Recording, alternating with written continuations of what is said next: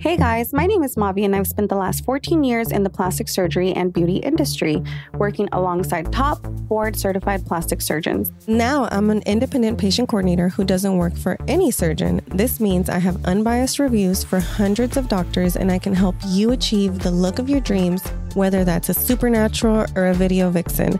I use my professional and personal plastic surgery experience to help you look and feel your best. Join in on the fun as I talk to plastic surgery experts, friends, and real-life patients about all things plastic surgery. Should be fun. Hey guys, so guess who I have on the show today? I have Dana from IG Famous Dana. Hi. Hi. So, okay, why is Dana on the show today? You guys, if you were to follow me on Instagram, you saw me post this week about go watch Filler Nation. And after you watch Filler Nation, go listen to Serial Fillers, Dana's podcast, and listen to like the insider information, like the background of how all of this happened. And you guys, I went and I did it and I was fuming. I was like, we have to record an episode ASAP. What the hell? So Dana, I'm so glad to have you on. And girl, what the hell? That's exactly what I was saying. And literally Sheridan and I were messaging immediately because we're like, oh, it's coming out. It's coming out. And we watched it and we're like, what the hell? This is not what we signed up for. This is not what they told us. And also the fact that we filmed for so long, I filmed for 6+ hours. She filmed for 3 days. The entire documentary is 22 minutes. Like what? It was just so insanity. Much. They cut out so much because it wasn't what they wanted to say. We weren't giving them the sound bites they wanted. Unfortunately. I'm excited to get you on because I can't believe it. Me neither. Like, girl, it was... Dana, what the fuck? That's so fucked up that they're like that. I honestly... So, like, the producer, I know we kind of, like, talked badly about her, but honestly, I think she just had no idea. She actually was nice. And she clearly didn't know anything about procedures. Edit it. Yeah. And really, the person who really annoyed me the most, which I didn't actually have any one-on-one, like, you know, I didn't get to talk to her, is the girl with like the colorful hair that's like a writer for NBC News. Like she was talking with so much confidence about stuff that she doesn't know anything about clearly. Like she knows just enough to say buzzwords and like not enough to actually be able to talk about it. And that's what was crazy. She was saying like influencers shouldn't talk about this because they don't know anything. And I'm like, girl, you don't know anything either. And it shows. So, okay, hold on. You can use any of this, by the way. Like I know we're pre-recording, but you're welcome to it. Thank you. When I saw first, I was like, okay, let me go listen to the episode. I was like, let me go be supportive and listen to the episode. And then I went to listen to it. And then I was like, wait, hold on. What the hell's going on? So then I went to watch the documentary and I was like, yeah, I can't believe that they changed it around. Like this isn't in positive lighting at all. Right. And what Sheridan and I kind of think is that they maybe didn't know exactly where they were wanting to go with it. But after interviewing her, maybe we were too like positive and they're like, well, this isn't interesting. There's like no friction here. Drama. Yeah. And so another thing is that there's no like clear message, right? And we talked about that on the podcast. Like there is a little bit of a influencers are bad. They shouldn't be talking about this, but they don't really say why. They don't really like even back up that message. So it just seemed like they filmed all this stuff and then they're like, okay, what are we going to do with all this information? We need to make this dramatic. Something. Let's just make something out of it. Right. Well, okay. So for the episode, what I was thinking, because what I'm trying to do on Instagram is like exactly what they're talking shit about, like bringing attention and like it's completely, I love that mug. I want one. It's from Married to the Mob. So I love it. I want one. And it's hot pink. It's matte hot pink. So it's super cute. I love it. I want one. For that purpose, exactly. Right. But so what I was thinking was like, okay, well, like even for doctors, well, like have you seen what happened with Dr. Roxy up in Ohio? Like her medical license got suspended. Yeah. And I'm kind of on that like fence of how much is too much? When is it inappropriate? Like how far are we pushing to be in the operating room that we're putting the people's like, I don't think they should be recording while they're operating, period. I think that, so when I did my surgery, they had a separate person who was in there to take just a couple quick videos and pictures, but she was not allowed to talk. She had to like stay a certain whatever. So they do Like have some video. distance. Yeah, some video, and she was scrubbed in and everything, right? And so they have like some video of like he was pulling out like a fat pocket out of my eyelid and like a little bit of the lipo, like whatever.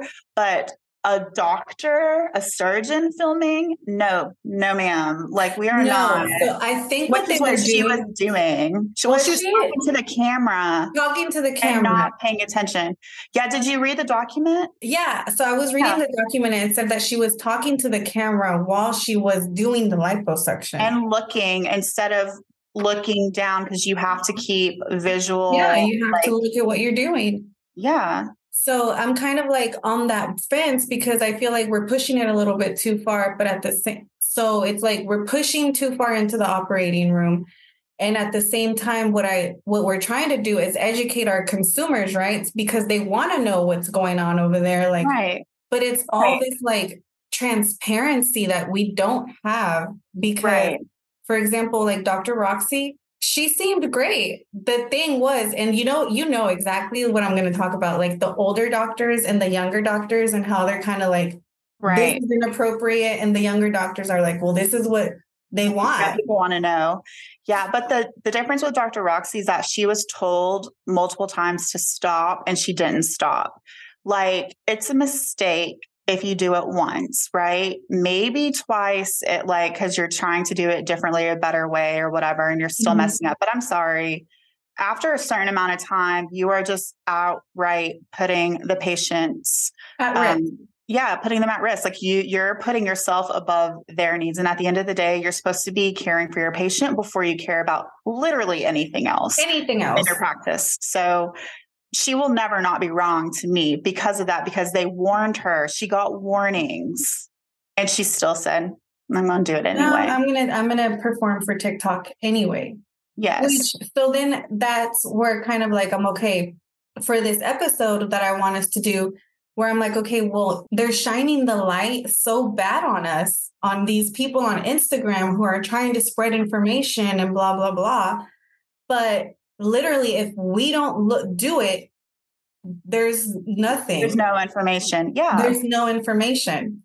100%. And the thing that I have a really big issue with was that they're saying that influencers shouldn't talk about their experiences with plastic surgery because they're not giving the risks and warnings. And I was like, first of all, I don't want them to talk as an expert. I want them to talk as a person having an experience because they're not trained to talk about exactly all the things that you learn about in informed consent. They're not trained to know who's the right person for it and who's not. When is this the right thing to do? All they can say is this is what was right for me.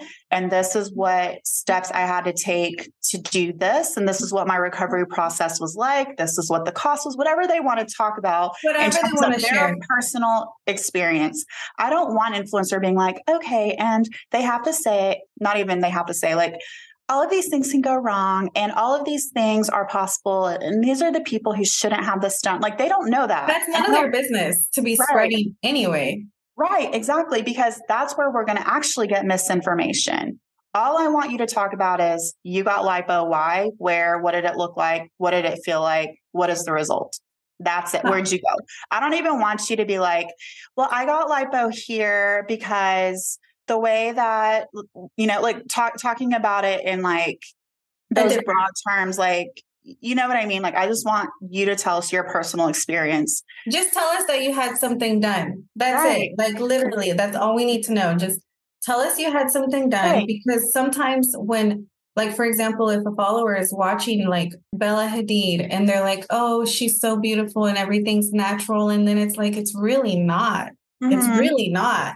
And if they could, there just be a little bit more transparency as to what is really real and what's fake and what are they doing? What are you doing to get there? Because I want that too. Right. I mean, at the very minimum, just talking about that I get work done. Absolutely. But they were showing influencers that show their journey, and they were like, they shouldn't be doing this. And I was like, no, absolutely. They should. Like, this starts the conversation to where now I know what procedures may be out there. I can go talk to my doctor, my provider, whatever it is. And then it is up to them to give me informed consent and tell me the risks and, all those things. That's what the consultation process is for.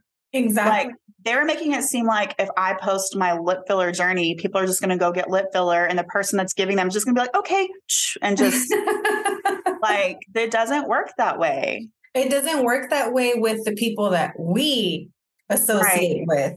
But I think what the light they were trying to like bring in the documentary or in this video was that there's people that shouldn't be doing it.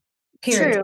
But they don't talk about that. They don't make the comparison, and they don't talk about like, how do you find a qualified provider? And that was another thing that bothered me. Like, I feel really bad for that girl. I already forgot her name. Desiree. Like, whatever you want to do to your body, whatever.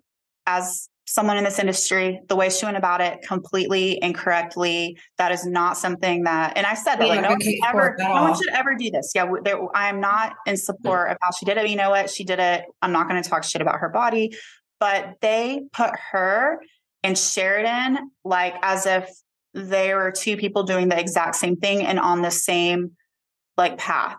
And it's like, no, one went about it the illegal way, going to like back alley, like all the things that we always say, do not do. You are so putting yourself at ridiculous risk here. This is how people die. Sheridan literally got too much filler and then decided she wanted to take it out. Yeah. And then start again. And, now that she had filler blindness for a little bit and wanted bigger, and until it was like, okay, I need to dissolve this and start over. Those are two very, very separate journeys. And even at her biggest, like her lips, they weren't like outrageous. They weren't illegal. Like, it was just too big for her face. Too big for her face. And okay, so that's what I was thinking for this episode, for us to kind of really talk about the Instagram community and what we're trying to do.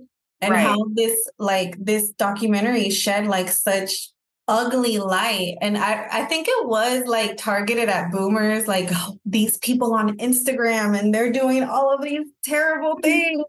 Yeah. And it's really not like that at all. It's going to get like illegal butt shots. So it's sad, but I felt so mad. I was so mad when I was watching. I was like, I cannot believe this. This is terrible. I know. And I felt really bad. How did you feel? So how did you feel while you were watching the documentary, or like when you were watching it for the first time and you're like kind of realizing, oh shit, this isn't the light that I was thinking that it was going to be in. Right.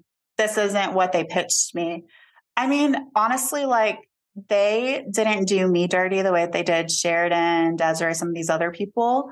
Like, they still had me as like an expert, and they have me where it sounds like I'm kind of anti, like, when I'm like, no one should ever get that injected into their butt or anywhere, which is true. I stand by that statement.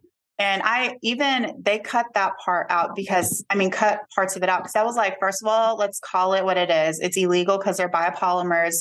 That is, silicone that's just in your body. It can be reabsorbed into different tissues, and it can cause some serious, serious issues, including death. No one should ever do that. Nowhere, not your lips, not your butt, not your boobs. You do not inject free silicone into any part of your body ever. And that was like my whole quote. And they like cut it to where I was just like, no one should ever. And I was even laughing because they're like, so what do you think about her illegal butt shots? And that's when I was like laughing. And I was like, first of all, let's call it what it is. It's biopolymers.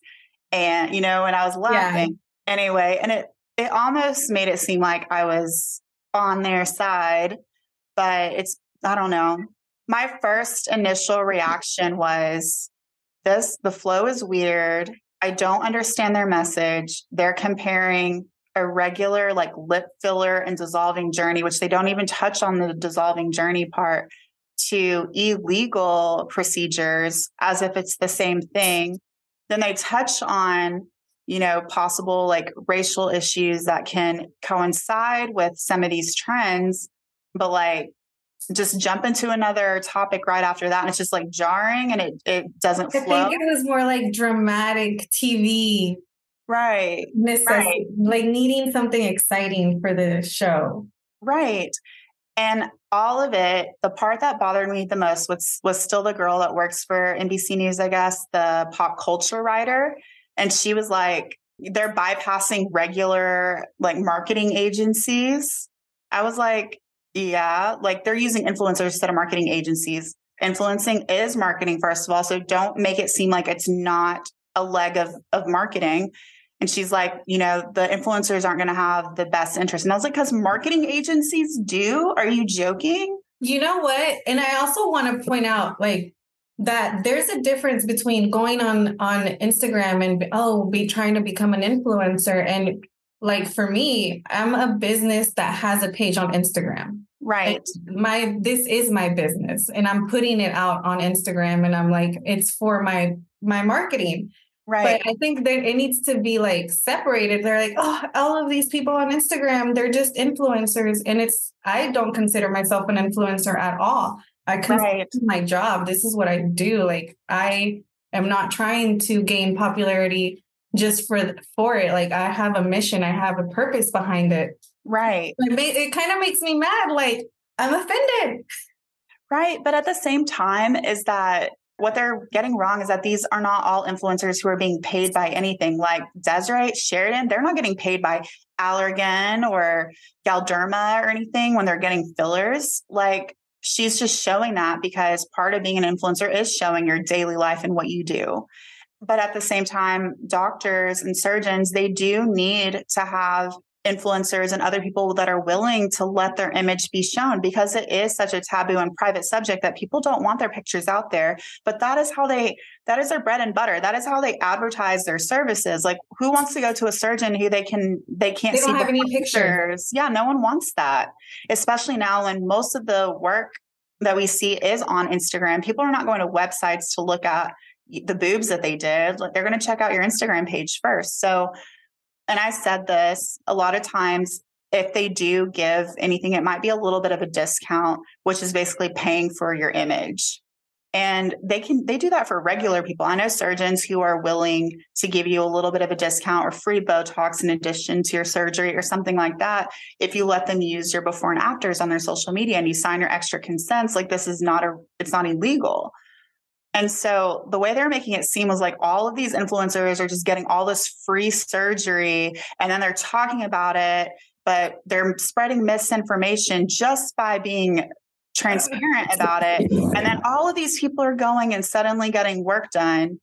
And it, like, if you hear me at one point, one of the clips I'm saying, people are acting like people are just now getting work done because of Instagram. We've been getting work done for like 100 some years. Like Marilyn Monroe had work done. Like Greta Garbo had work done. These people, we've had surgery around for a long time and regular people have been having surgery for decades. We're just talking about it more because our generation is talking about it more. We're not hiding it anymore. And they kind of mentioned, they kind of use a little bit of that clip. That's where that came from, was the question was, is social media causing more people to have surgery? And I was like, well, we've been having surgery for a long time before social media. I think what it's providing is, hey, it's fine. Like my friend did it. So-and-so did it. They're okay. They're not ashamed about doing it. So maybe it's okay. Maybe it's fine. If I want to do it, I've been wanting to do this for a long time, but I was afraid or I was shy or I didn't know anybody who did it.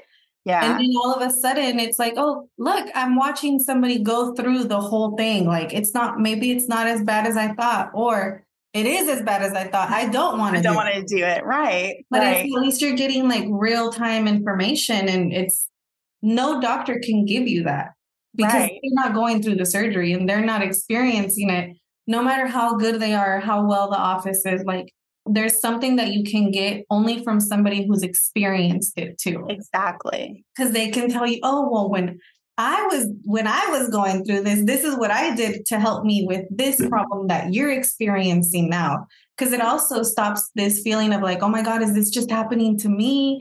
Like, what's wrong with me? Why am I not healing fast enough? Why don't I feel better? Like all of these things get to be like, oh, well, I'm just recovering a little bit slower and it's totally normal. It's more open, more freedom, more accessibility to other people and information. Exactly. I love it though. Me too.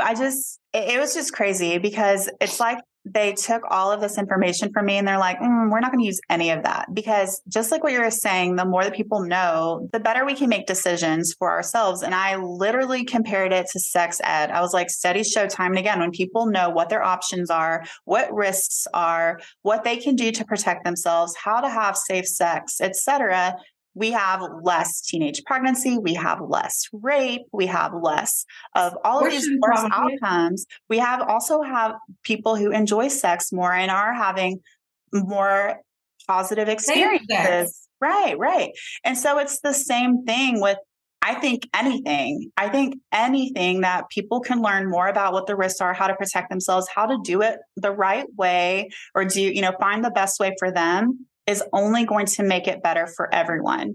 And so talking about this stuff and people seeing more of it, they're able to find the right surgeon, they're able to find the right procedure. Sometimes people don't even know what procedure they need. They just, heard something and they're like, oh, this is what I'm getting. And it's like, no, that's not the right procedure for you. What can they expect? How much does it cost? What is downtime like? What are the risks? And then they can make the decision for themselves.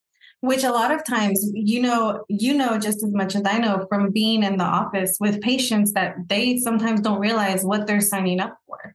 Right. I can't tell you how many times I've had a patient who later on, after like post-op visit 1, after a tummy tuck, they're like, crap, I did not realize it was going to be like this. And it's like, even as much as we explain it in the office, they only retain about 30% of what they learned during our consultation. So it's normal for them to not grasp, but the more research they do once they go home and they're on Instagram and they're looking it up and they're finding what we're trying to do, I think, is for them to find good information instead of all the crap information that is out there. Exactly. For safety. Right. So then why are they talking shit? I don't know.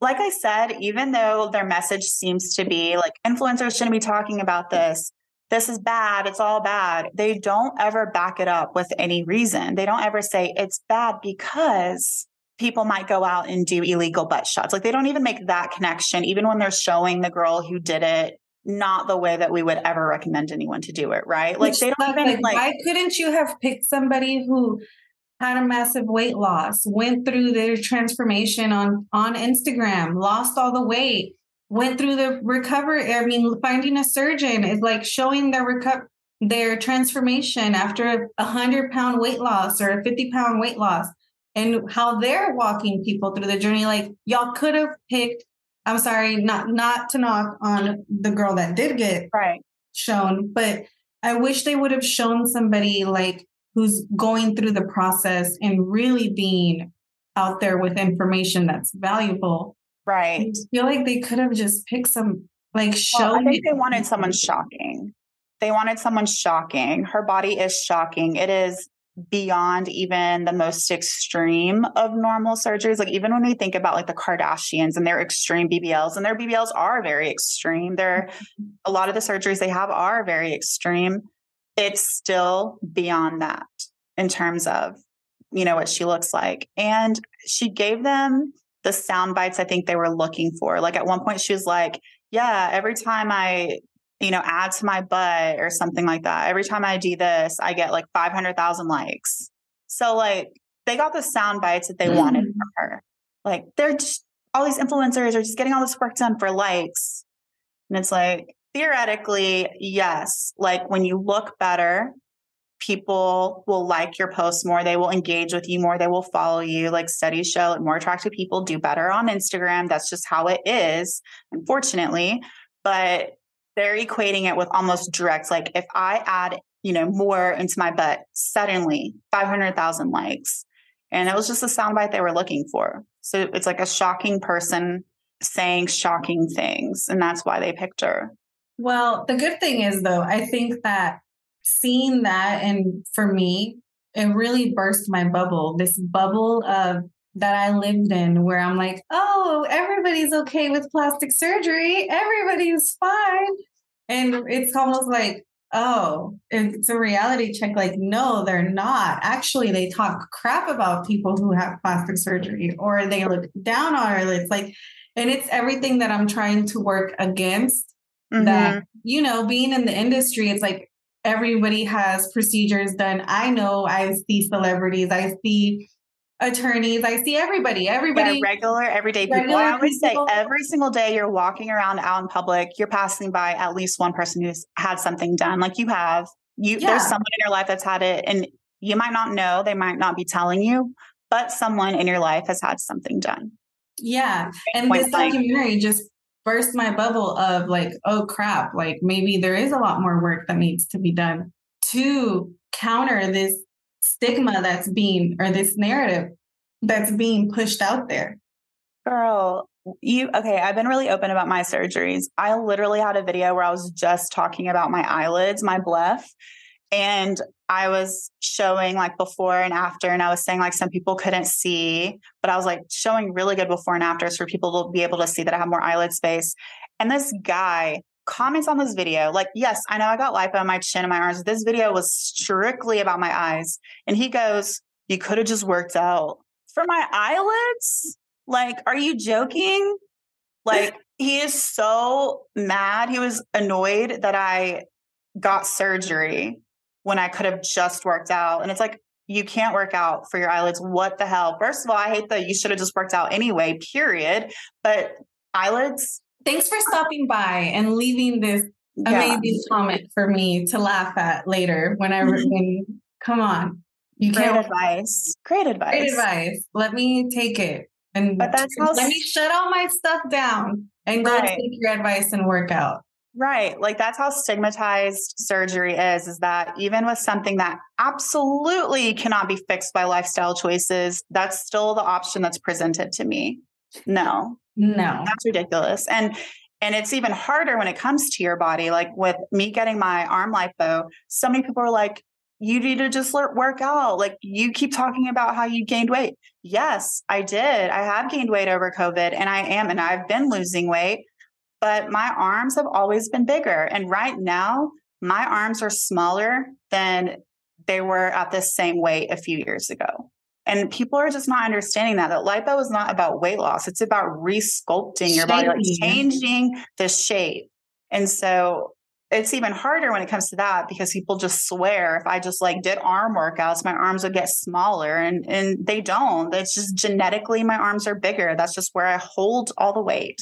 And you know what's crazy? I had this conversation with one of my patients or one of my girls. She goes to see she has a therapist that she talks to, and she was telling him about what she's planning to do and that she was working together with me. And she was kind of like justifying it like, oh, I want to have a tummy tuck, but it's because of like my kid, like they stretched out my stomach and blah, blah, blah. And the therapist was like, hey, like you don't have to explain it to me why you feel like why you want to have a tummy tuck.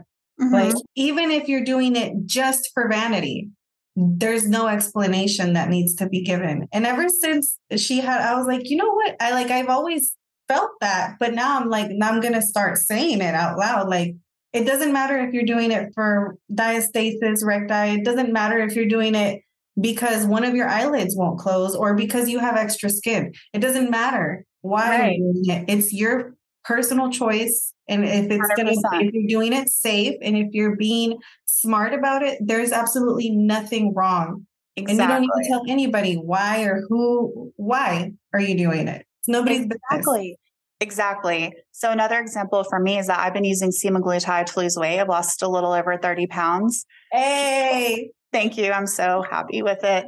People would comment, why don't you just diet and exercise? I'm like, I don't have to respond to that. Like, it's really literally none of your business what I'm doing, like how I'm doing it. I'm telling you guys because I am open about this and I don't like to gatekeep. And I want you guys to know that this is what people might be doing. That being said, it's literally none of your business why I chose this instead of working out. But since we're here, I eat very healthy. I do exercise, which is why I haven't gained any weight since COVID. Like during COVID, yeah. I think whatever. everybody gained weight during COVID. I gained 20 pounds. I gained 30. Struggled to get them off. I gained 30.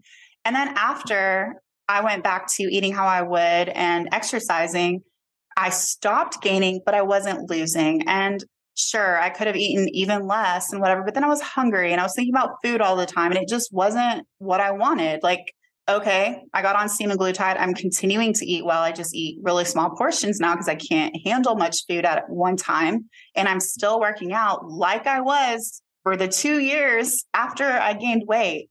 Okay. So since we're here, I'll tell you, now I'm actually losing because of the semaglutide. But at the end of the day, it's literally none of your business if I didn't want to work out. It's just mind yours. Like, I don't understand why you want to push your beliefs, but I do understand why, because it's really comes down to fat phobia. What they want is for people to struggle to earn it. They just think that people need to struggle, like that it's not fair, that I'm taking a shortcut. And I'm like, okay. You know what? That kind of reminds me of this thing that I saw, and it was talking about how like resentment is in the family of envy. See? Envy. Yeah. Envy. And it was because it's like, well, why do you get to do that? But I don't. And it's this kind of underlying, and I've known for a long time because I've heard it from my patients where all of a sudden they have surgery and like people start being mean to them. And it's like, like this power of like, well, why do you, now you had surgery and I didn't have surgery. And well, now I hate people who have surgery, or people who have surgery are taking the easy way and they're, whatever, start talking negatively.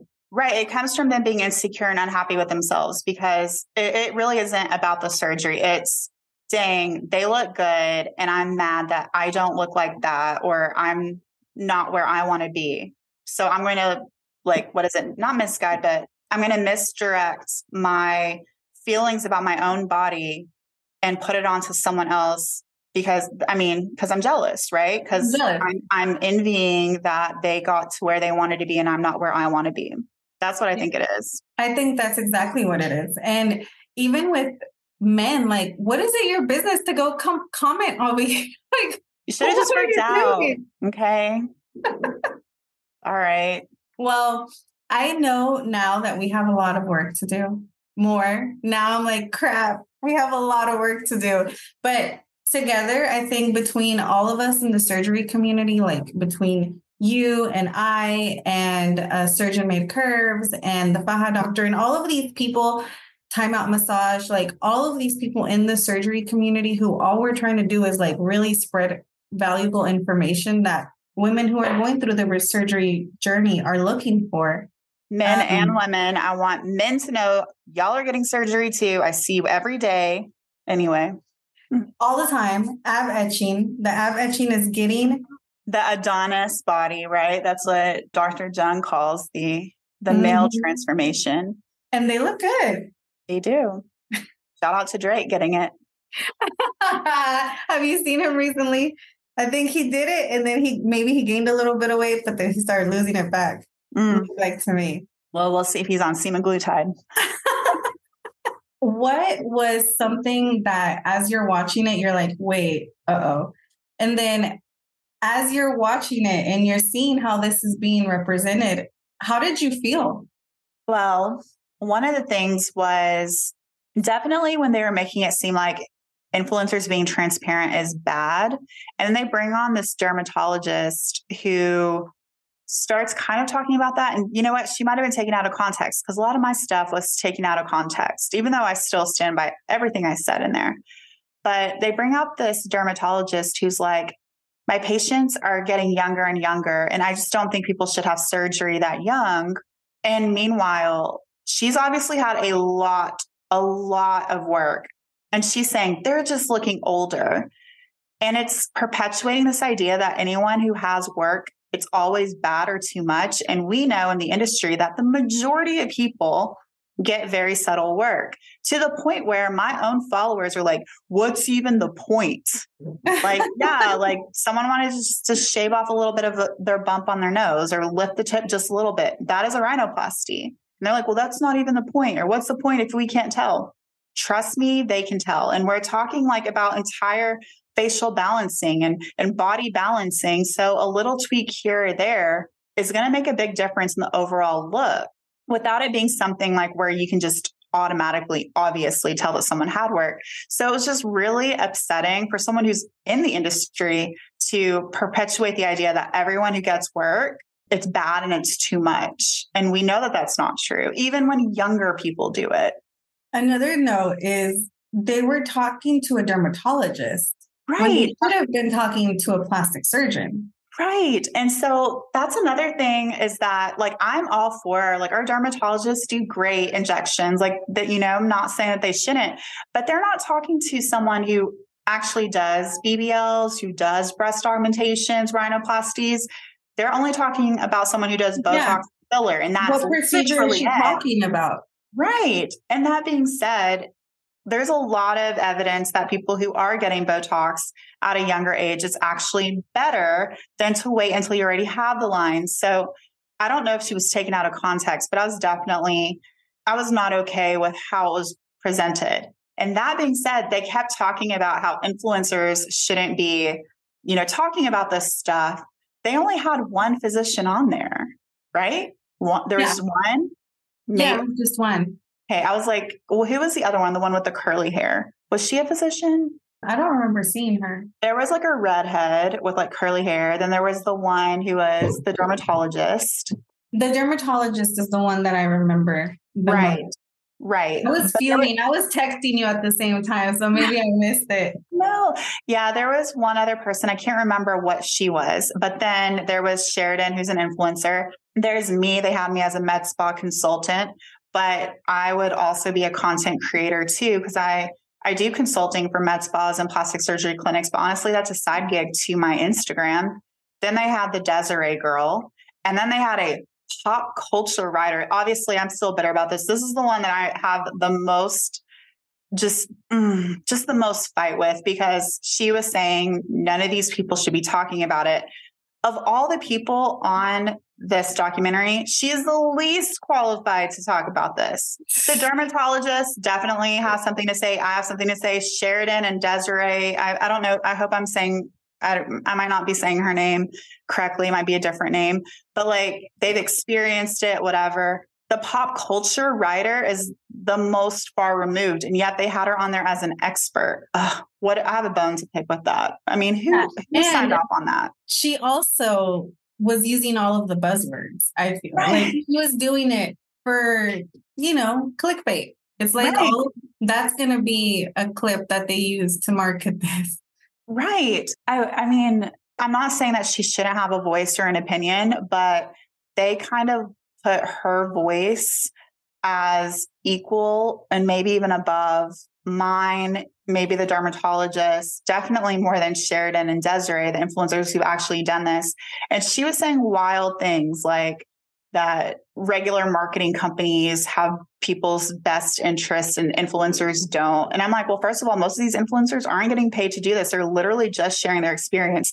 And anyone who believes a marketing agency cares about your best interest, I mean, baby, you're a sucker. You're a sucker, because all they're doing is selling you something, bottom line, to the point where we have had to make laws to protect the consumer because they were giving impossible results and impossible things. I've talked about this before, and this is a very basic comparison or example. We literally, every time there's a mascara commercial, they have to say computer generated image, because every single time they show it, they never show real lashes. They always show really ridiculously long and gorgeous and whatever lashes that have been created by a computer, not even like lash extensions. And they have to say that because they've been using that image to advertise their mascara for so long. And it's like, that's not okay. I could get my eyelashes to look like that growing up. I swear, they like it works in the commercial. Why can't mine do that? And it would be really the real model with fake lashes that had been created by the computer. And so now you always see an asterisk like computer generated image, or these are not real results, computer generated image every single time. So how are you going to tell me that the marketing companies have our best interests when the United States had to make laws to say, hey, y'all, stop lying? Like, come on. You know what, Dana? I think it's really important, I feel, to point out that as influencers, I feel very protective about my following and the people who I'm sure you feel like that too. Like, I'm very protective about them. Absolutely. I don't think these marketing agencies are very protective. Well, it's because they don't have to like interface with the people. They don't have to interface with the consumers. So I have this pillow that helped me train to sleep on my back by Sleep and Glow. And I really love it. I really used it to learn to sleep on my back. I now use another pillow because I don't need it anymore. I can sleep on my back. However, it is very particular how you have to unwrap it and like squeeze it so that it incorporates the right air so it gets the right shape. Unfortunately, they don't have very clear directions. So I've gotten so many messages that people are like, my pillow doesn't look anything like yours. And so then I'm troubleshooting with them. And literally this happened just a couple of days ago. I don't know. I started my period yesterday. Maybe that was part of it. But I kind of lost it on the influencer manager. I feel really bad. Daria, if you're listening to this, I'm so sorry. I was like, I shouldn't have to be dealing with your customer service. You guys need to make better and clearer directions because these people are thinking that they're getting a shit pillow. And I know that it's great, but they don't know how to open it correctly so that it gets the shape that it needs to be because there's a film covering over there that people don't know they have to remove. There's no place. There's no instruction that they need to remove this. And sometimes you got to squeeze it. And so literally I was like, you need to DM this person. You need to deal with it. Like, I'm tired of having to do your customer service. It's just not fair to me. And she was like, I'm so sorry. Thank you for always whatever. I talked to my team. I definitely went off on her because I'm protective. Like, I don't want them to think I'm selling, or I'm not even selling it, but like selling a sham, right? That I'm promoting a sham product. Like, no. But these marketing companies don't have that one-on-one interaction. You know, Mike at 123 Advertising doesn't have to get that message from Charlotte, like, hey, my pillow doesn't work. From Charlotte in Ohio. Right. Like, he's not getting that message. So he can make whatever commercial, whatever advertisement he wants. And then he goes to sleep the next day and thinks about the next commercial he's going to make. And so, no, like, that's why influencing works a lot of times and in a lot of ways better and is more successful for brands than traditional media. And so, you know what? It's all over the place. Even on TikTok, I feel I've seen where the videos that get turned into ads do so much better than like thousands of dollars of production videos that are ads that don't get any traction because people want real. Like, I'm tired of, don't sell me fake. Like, I want real. Like, I buy stuff I see on TikTok all the time because like, I want to use that. I want to get that. Right. And that's how it is. Like, we're just sharing. And we care. Like, I'm not going to say that there aren't like shit influencers who'll do whatever to make a buck. There's always going to be that person. But I think that you get a really good gist of who the person is when you're following them. They're actually using something. If you've bought a couple of things and it's just not working, like, obviously this person, you know, may not be telling you the whole truth, which is why I like to say, like, this was gifted to me. This was an affiliate link. This is whatever, or this didn't smell that great. Like, I will tell you because I would want someone to tell me before you make a purchase. Yeah. Right. And because we're nothing without our following, like, at the end of the day, I'm only as successful as the people wanting to engage with me and see my content. So why wouldn't I want to engage back or respond to messages or make sure that the stuff that I'm promoting is doing well for other people too, right? Yeah, absolutely. I love that because that's exactly how I feel about my girls. I'm like, they're my girls. I'm not going to try to push something on them that's not good for them. I want them to get something and be super excited and for it to be like, wow, I can't believe I got this. Mommy was right. Mm-hmm. Exactly. Like your Paula's Choice. I know everybody's loving that Paula's Choice. Oh my gosh. So many messages that are like, okay, I bit the bullet and I got it. Like, I should have known to trust you, but now I like definitely do. I'm like, thank you. And by the way, I will say it, I don't really care. Paul's Choice they're not easy to work with. Honestly, like I don't get paid. Really, I don't have a sponsorship. They made me an ambassador. They don't even pay me. I get like affiliate like linking, which thankfully for Shop My, I do better through their platform than Paul's Choice own platform. Like literally, I hate my I can't even call it a partnership. I hate our whatever this is that's going on, right? Like I'm not a fan.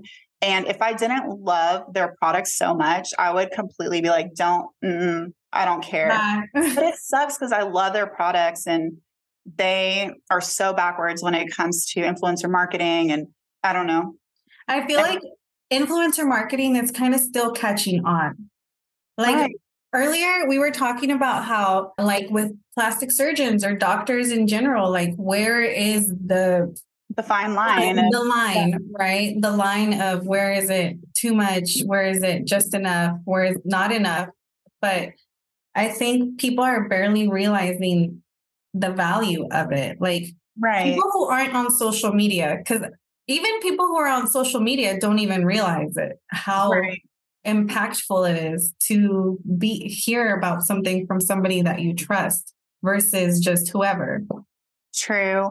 I will say though that with Paula's Choice, I can show, and this is just from people who directly bought through my links, that I've helped them achieve more than $30,000 in revenue this year alone, directly through links and codes. And so that doesn't even account for all the people who saw it and then saw it at Sephora and picked it up or whatever, right? But to the point where the influencer manager was like, I had posted and there was like a significant, increase in their sales uptick. And she was like, my boss literally was like, what happened? And she was like, let me tell you about Dana. She posted and then there was like a noticeable increase in sales. And that's when they had me on as an ambassador, which is very few PR packages. No, they're like, we don't really do sponsorships. We'll do affiliate linking, but you have to do it through our platform, which is miserable. I mean, it's not their own platform. They're using another platform. It's really difficult to use.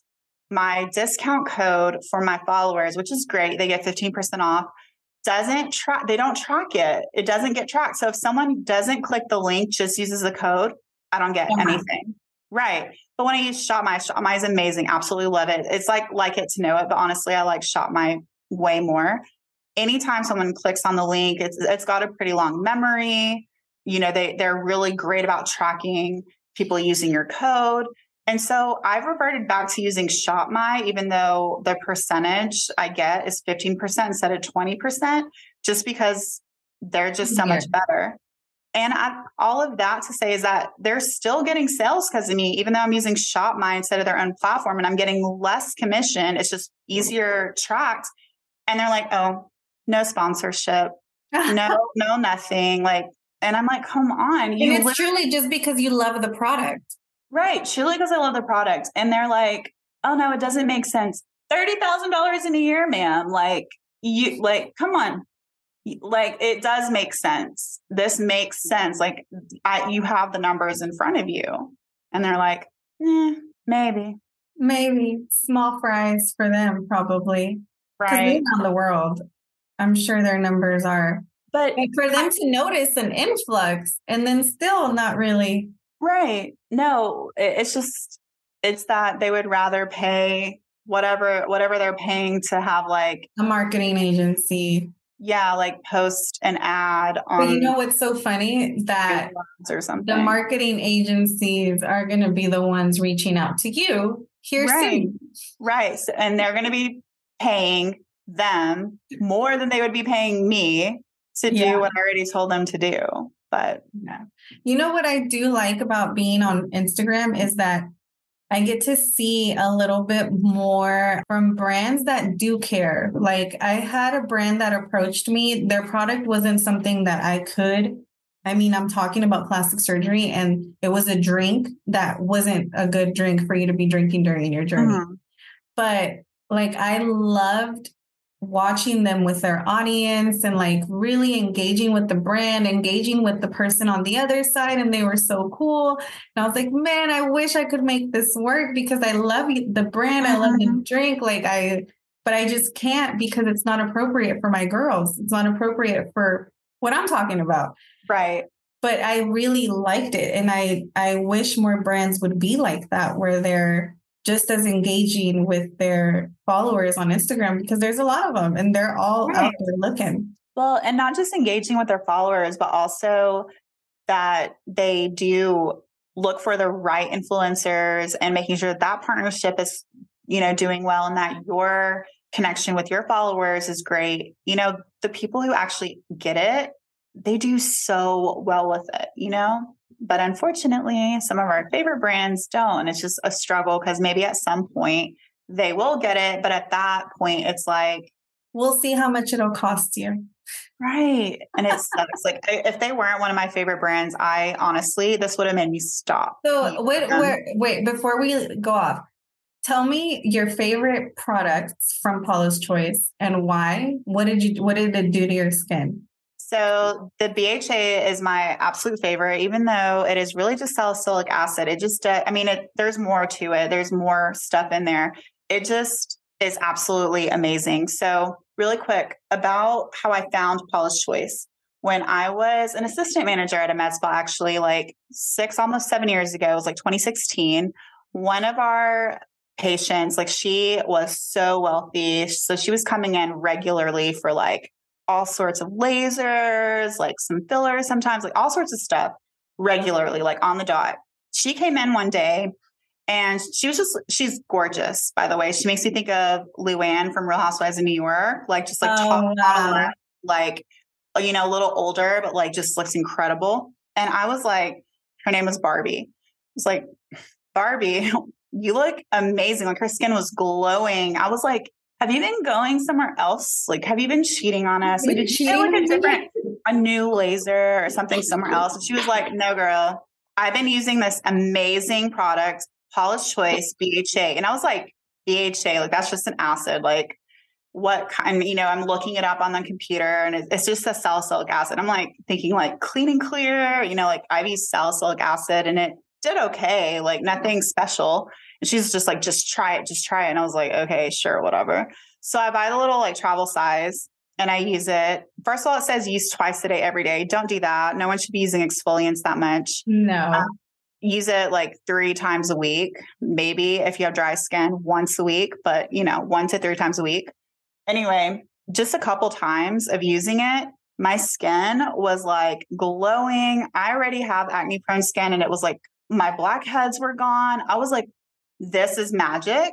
This is amazing. And so since 2016, I've been a diehard Paula's Choice fan. I've used other BHAs they're great. They're cool, but that is the one of my holy grails that I never let go of. And that's how I got there. Well, I'm going to try it. You've convinced me. Your influencer marketing has convinced me. Paula's Choice. Actually sponsor me. Whatever. I'm not bitter or anything. We should put the link on this episode so you can, if anybody wants to try it, they could go through your link because I want to try it. I want to comment I can tell your weight loss on your face, everywhere on your face. You look so beautiful. Your cheekbones are popping. Thank you. Thank you. Paula's Choice is working. Thank you.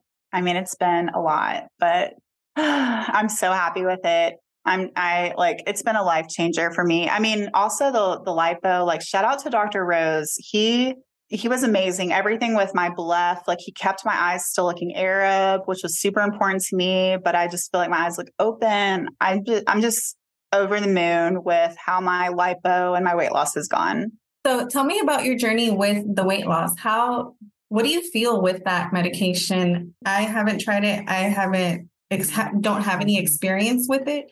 So I would really be interested in knowing, like, how do you feel with it? Like your energy levels, your eating, like, are you hungry? Are you not hungry? Right. What are you experiencing?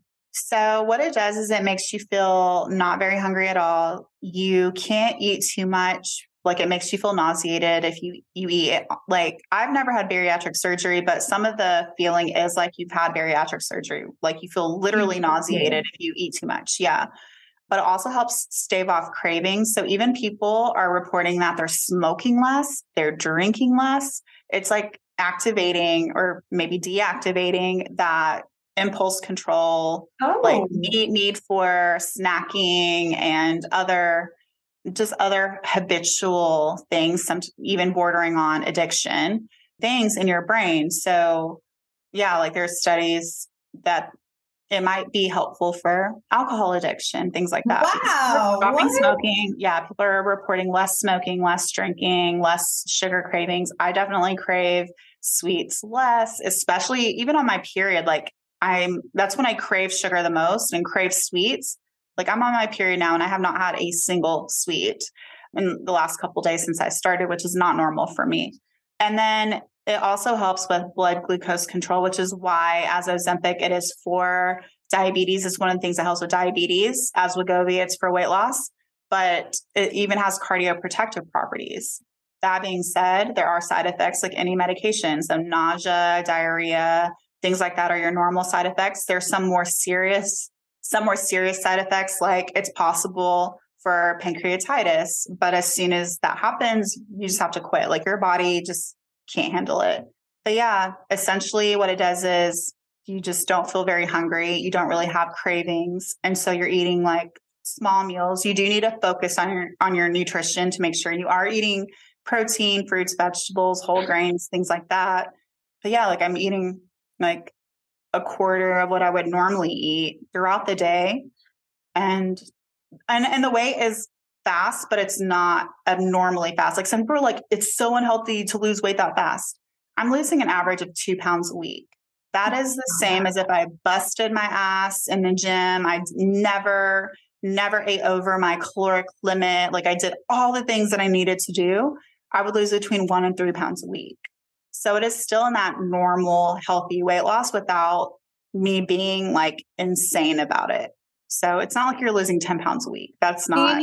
Is there a limit to how long you can be on it? No, actually, it's even made for people to be on it long term.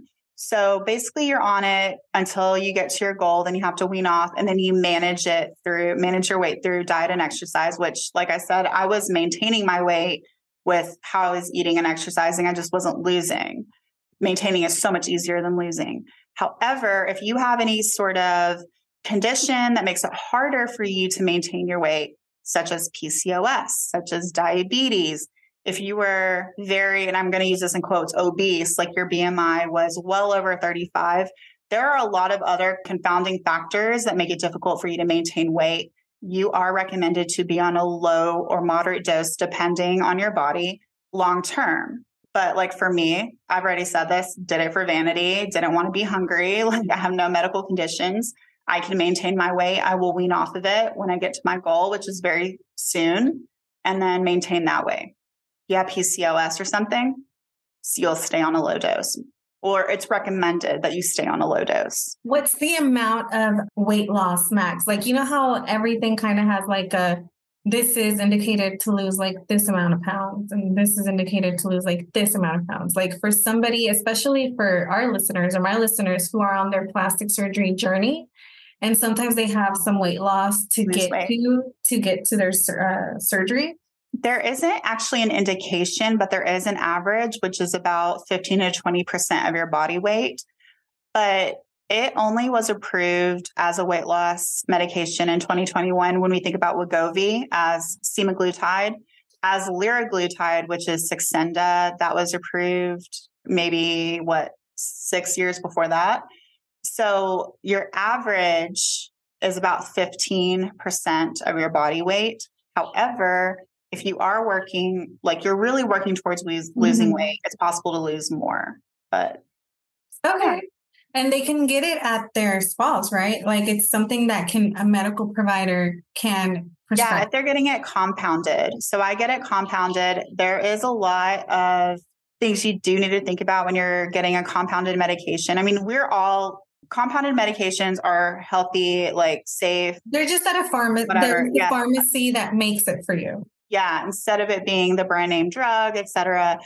So where it's like towing the line of whether it's legal or not is that Semaglutide, as Ozempic and Wegovy, they have a patent on it.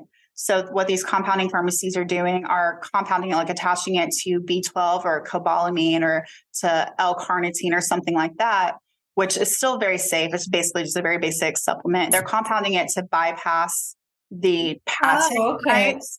So most of the real issue with it is that it might be violating patent rights. But in my opinion, fuck companies that are gatekeeping life-saving medications and life-changing medications and important medications for 20 plus years so that they can make money. So I honestly don't care that Novodisc. Yeah, I don't care that Novodisc is losing money. I literally don't care. And honestly, they're not losing money because they're in a shortage. So whatever. But that's why I was getting it through a compounding pharmacy was because, well, insurance wouldn't cover it for me. There is a shortage, et cetera. If you do it through a compounding pharmacy, you're not taking medicine away from the people who really need it or whatever. Oh yeah, because I think I did hear that drama. Like, oh, they're using it, and all these people are using it for weight loss, and now the people who need it can't get it. Which I want to say, it's just really awful for people to say that people who need it for weight loss don't need it, because obesity is a real condition that needs to be managed and treated, and it is 100% a good reason to be on it because Wegovy is literally made for obesity. Now, I wasn't obese, so technically I'm not that person, and I will own that I am not that person who needed it. I wanted it, and so I went through the compounding way, and I'm fine with my decision. But like when people are like, no, diabetics need it, people who are just trying to lose weight don't. There's that whole class of people who are obese who are just as deserving of this medication as someone who has diabetes. They both need it.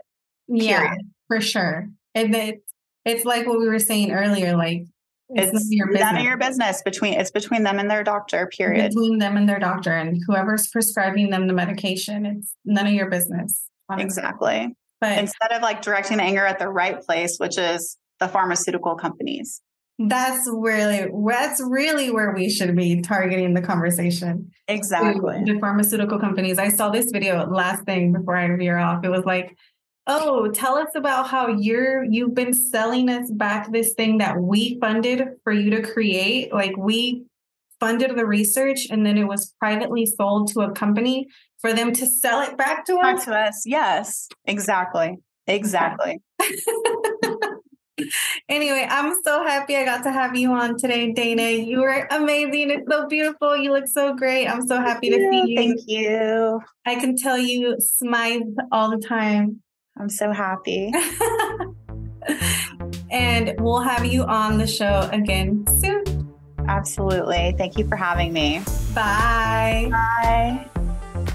If you enjoyed this episode, please go on Apple, write me a review.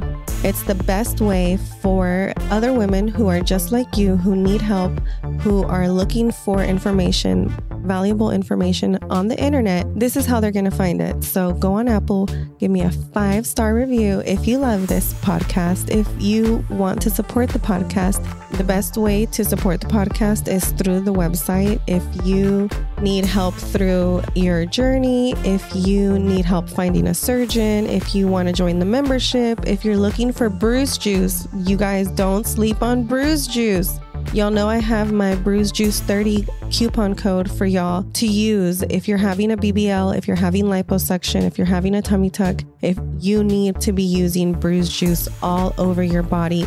Stop using those other brands that are not tailored for your post-op recovery. Bruise Juice is formulated for your recovery. It's amazing. It nourishes your skin. It helps your fat transfer live. Don't sleep on Bruise Juice. Bruise Juice 30 is the code. And don't forget, new episodes every Monday. I'll see you then.